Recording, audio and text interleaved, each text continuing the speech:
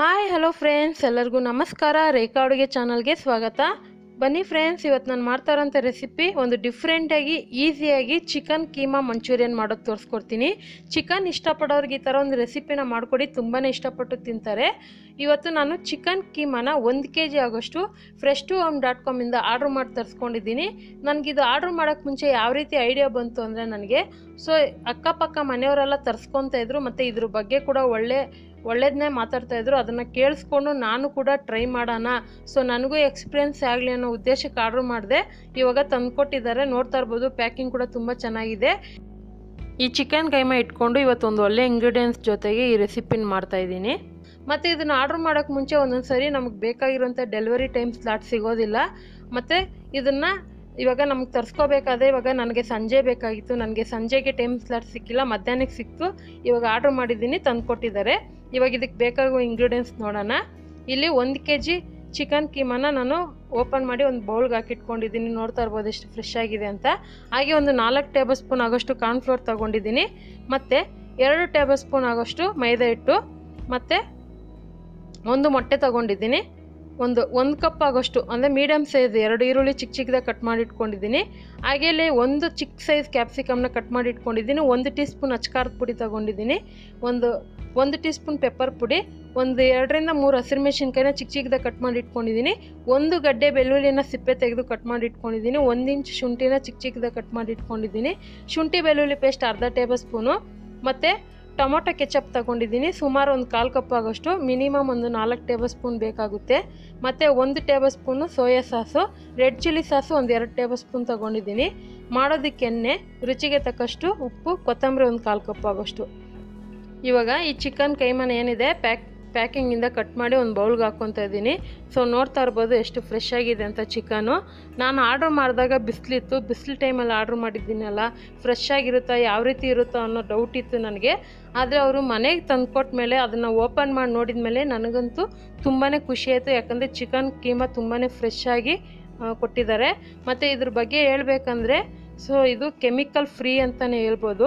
ಇವಾಗ ನಾನು ಅಂಗಡಿಗೆ ಹೋಗಿ ತೊಗೊಬರೋಷ್ಟು ಟೈಮ್ ಕೂಡ ಇರಲಿಲ್ಲ, ಹಂಗಾಗಿ ಆರ್ಡ್ರ್ ಮಾಡಿದ್ದಕ್ಕೂ ಎಕ್ಸ್ಪೀರಿಯೆನ್ಸ್ ಆಯಿತು, ತುಂಬಾ ಖುಷಿ ಆಯಿತು. ತುಂಬಾ ಕ್ವಾಲಿಟಿಯಾಗಿ ಕೊಟ್ಟು ಕಳಿಸಿದ್ದಾರೆ. ಇವಾಗ ಇದನ್ನು ಚಿಕನ್ ಕೀಮಾ ಮಂಚೂರಿಯನ್ ಹೇಗೆ ಮಾಡೋದು ಅಂತ ನೋಡೋಣ ಬನ್ನಿ. ಇವಾಗ ಈ ಕೈಮಾಗೆ ನಾನು 1 ಮೊಟ್ಟೆ ಹಾಕ್ಕೊತಾ ಇದ್ದೀನಿ. ಸುಮಾರು 1 kg ಕೈಮಾ ಎತ್ಕೊಂಡಿರೋದು. ಇವಾಗ 1 ಮೊಟ್ಟೆ ಹಾಕ್ಕೊಂಡು, ಕೆಲವರು ಎಗ್ ವೈಟ್ ಮಾತ್ರ ಯೂಸ್ ಮಾಡ್ತಾರೆ, ಅದ್ರ ಬದಲು ನೀವು 2 ಹಾಕ್ಕೊಳ್ಳಿ, ತುಂಬಾ ಸಾಫ್ಟಾಗಿ ಚೆನ್ನಾಗಿರುತ್ತೆ. ಈಗ ಇದಕ್ಕೆ ಈರುಳ್ಳಿ ಹಾಕ್ಕೊತಾ ಇದ್ದೀನಿ.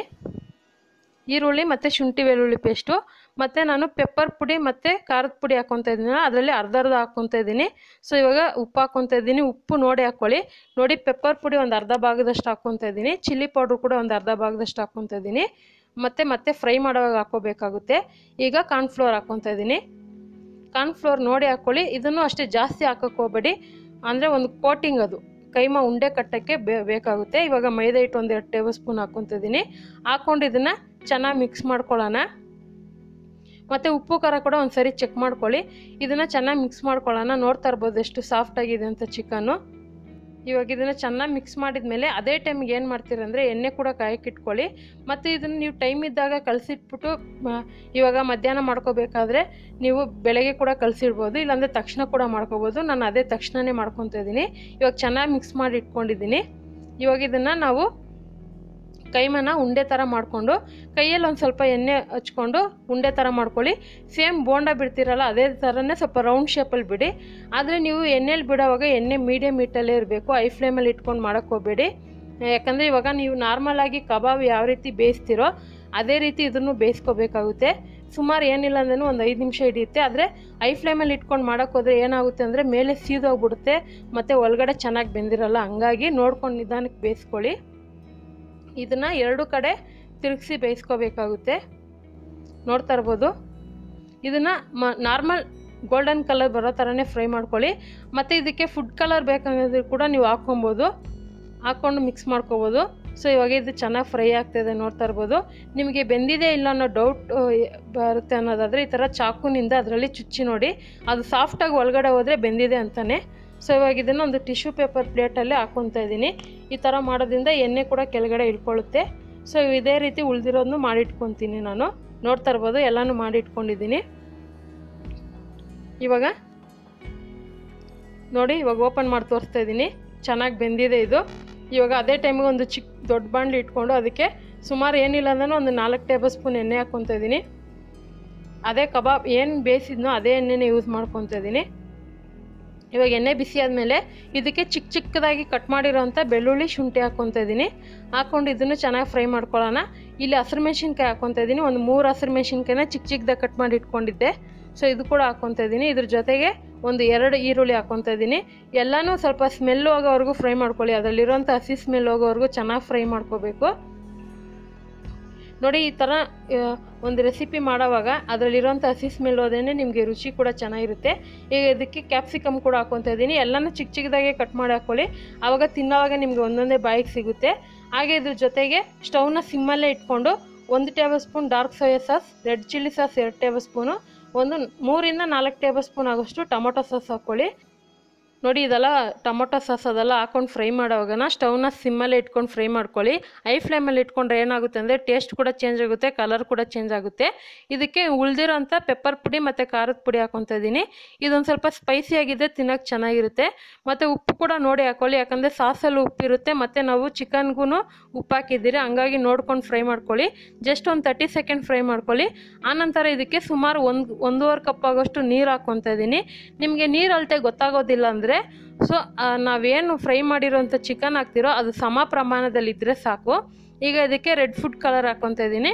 ಇದು ಆಪ್ಷನಲ್ ಕಲರ್ ನಿಮಗೆ, ಸೊ ಬೇಕು ಅಂದರೆ ಹಾಕ್ಕೊಳ್ಳಿ, ಇಲ್ಲಾಂದರೆ ಸ್ಕಿಪ್ ಮಾಡ್ಕೊಳ್ಳಿ. ಕಲರ್ ಹಾಕಿದ್ರೆ ಒಂದು ರೆಸ್ಟೋರೆಂಟ್ ಫೀಲ್ ಬರುತ್ತೆ ಮತ್ತು ನೋಡೋಕ್ಕೂ ಚೆನ್ನಾಗಿರುತ್ತೆ. ಇವಾಗ ನಾವು ಫ್ರೈ ಮಾಡಿರೋಂಥ ಚಿಕನ್ ಕೈಮಾ ಬೋಂಡಾಸ್ ಎಲ್ಲ ಹಾಕ್ಕೊತಾ ಇದ್ದೀನಿ. ಹಾಕ್ಕೊಂಡು ಇದನ್ನು ಚೆನ್ನಾಗಿ ಫ್ರೈ ಮಾಡ್ಕೊಳ್ಳೋಣ. ಅಂದರೆ ಇದು ಜಸ್ಟ್ ಒಂದು ಕುದಿ ಬರಬೇಕು.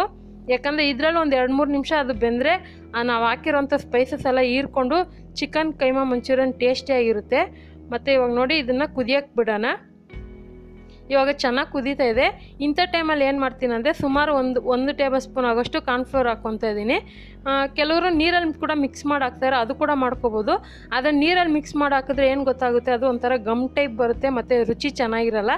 ಅದನ್ನು ನೀವು ಈ ಥರ ಮಾಡಿದ್ರೆ ಚಿಕನ್ಗೆ ಉಪ್ಪು ಖಾರ ಎಲ್ಲ ಹಿಡ್ದಿರುತ್ತೆ. ಸೊ ಮೇಲೆ ಕಾರ್ನ್ಫ್ಲೋರ್ ಹಾಕೋದ್ರಿಂದ ಅದೊಂದು ಗ್ರೇವಿ ಟಚ್ ಬರುತ್ತೆ ಮತ್ತು ರುಚಿ ಕೂಡ ತುಂಬಾ ಹೆಚ್ಚುತ್ತೆ. ಸೊ ಇವಾಗ ಇದು ನೋಡ್ತಾ ಇರ್ಬೋದು, ಇದು ಸ್ವಲ್ಪ ಗಟ್ಟಿ ಆಗ್ತಾ ಬಂದಿದೆ. ಇನ್ನು ನೀವು ಬೇಕಂದರೆ ಫುಲ್ಲು ಡ್ರೈ ಆಗಿ ಕೂಡ ಮಾಡ್ಕೋಬೋದು. ತುಂಬ ಡ್ರೈ ಮಾಡಿದ್ರೆ ಅಷ್ಟು ಚೆನ್ನಾಗಿರಲ್ಲ, ಆದರೆ ಈ ಥರ ಮಾಡಿದ್ರೆ ಚೆನ್ನಾಗಿರುತ್ತೆ. ಇವಾಗ ಕೊನೆಯಲ್ಲಿ ಇದಕ್ಕೆ ನಾನು ಕೊತ್ತಂಬರಿ ಹಾಕ್ಕೊತಾ ಇದ್ದೀನಿ. ನೀವು ಬೇಕಂದರೆ ಸ್ಪ್ರಿಂಗ್ ಆನಿಯನ್ ಕೂಡ ಹಾಕ್ಕೊಬೋದು. ಸೊ ಇದೆಲ್ಲ ಮಾಡಿದಾದಮೇಲೆ ನಾನು ತಿನ್ನೋರ್ದೆ ತುಂಬಾ ರುಚಿಯಾಗಿ, ಚಿಕನ್ ತುಂಬಾ ಸಾಫ್ಟಾಗಿ ಸಖತ್ತಾಗಿತ್ತು. ನನಗಂತೂ ತುಂಬಾ ಖುಷಿ ಆಯಿತು. ನೀವು ಕೂಡ ಈ ಥರ ಒಂದು ರೆಸಿಪಿನ ಮನೇಲಿ ಟ್ರೈ ಮಾಡಿ ಹೇಗೆ ಬಂತಂತ ನಮಗೆ ಕಮೆಂಟ್ ಮಾಡಿ. ಮತ್ತಷ್ಟು ಈಸಿ ರೆಸಿಪಿಗೋಸ್ಕರ ರೇಖಾ ಅಡುಗೆ ಚಾನಲ್ನ ಸಬ್ಸ್ಕ್ರೈಬ್ ಮಾಡಿ, ಶೇರ್ ಮಾಡಿ, ಲೈಕ್ ಮಾಡಿ. ಈ ವಿಡಿಯೋ ನೋಡಿದ್ದಕ್ಕಾಗಿ ಎಲ್ಲರಿಗೂ ಧನ್ಯವಾದಗಳು.